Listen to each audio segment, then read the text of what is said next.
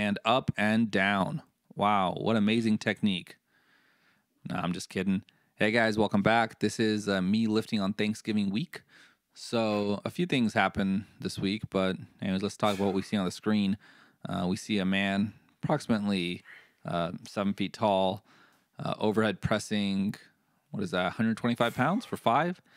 I'm pretty proud of that, honestly, and even sort of controlled on the way down, so that's pretty nice. I didn't realize that. I think relative to my bench and my squat, I'm good at overhead pressing and deadliftings, but I still didn't expect, I think my overheads to be like as decent as they are.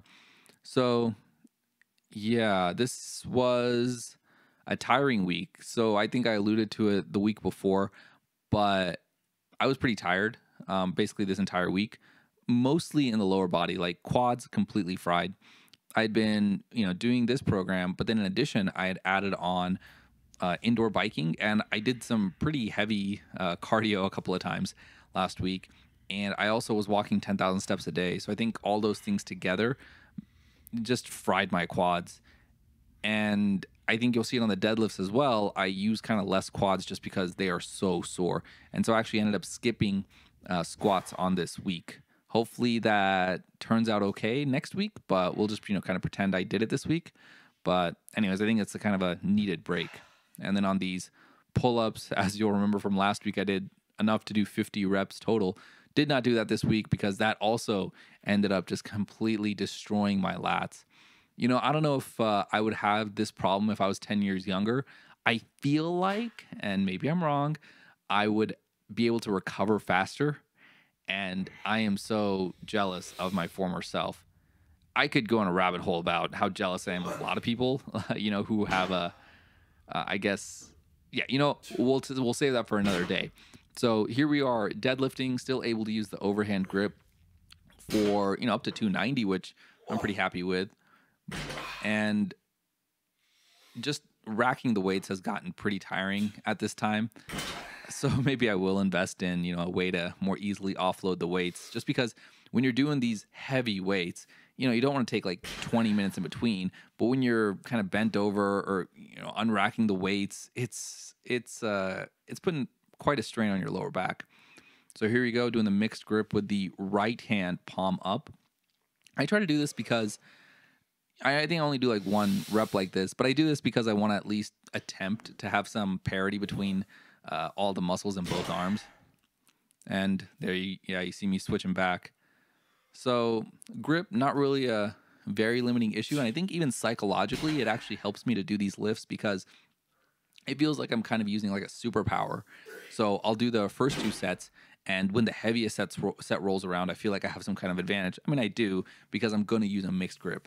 So I will say still, it feels a little bit like I have a little bit more in the tank, and my grip is a limiting factor, but I don't think it's that significant to where I'm really like losing out anything more than like half to 1 rep. So that's not the worst thing. And so, like I said, a little less quads used on these deadlifts just because it hurt so much. But pretty proud of this at least. At least getting things done. So, I ended up flying home for Thanksgiving and benching over at a big old gym and just kind of doing the bare minimum. I'm pretty happy with that progress as well. I have at the very least gotten back to my former, I guess, glory, if you want to call it that. So, the maxes that I hit for these lifts before I started this channel, before all of this, over the last like 7-8 years, I've surpassed all that. And, I did weigh significantly less. I weighed anywhere between like 155 and 165 when I, had those maxes. But it does feel nice knowing that I have, I'm able to power lift, I guess, the most now that I've ever been able to do. So that kind of makes you feel pretty young in some way, I think. And so I am pretty happy with that. So yeah, like I said, this is me lifting at some random gym. Very good likeness, especially the weights. And yeah, this honestly never feels that bad. The overhead pressing and the bench sessions, I think maybe the expectations just aren't there. but the squatting is always horrifying because I think if you fail at the bottom, right? With a deadlift, you just don't lift it. With a squat, you fail at the bottom. So anyways, we'll see what next week brings. I'm looking forward to it. We got one more month of 531 in 2023, and I'm gonna try and see if I can get some like data, I guess, together to kind of figure out kind of how far I've come and where I am now. And I plan on continuing this channel, so maybe that'll help us compare, different training methodologies or something in the future.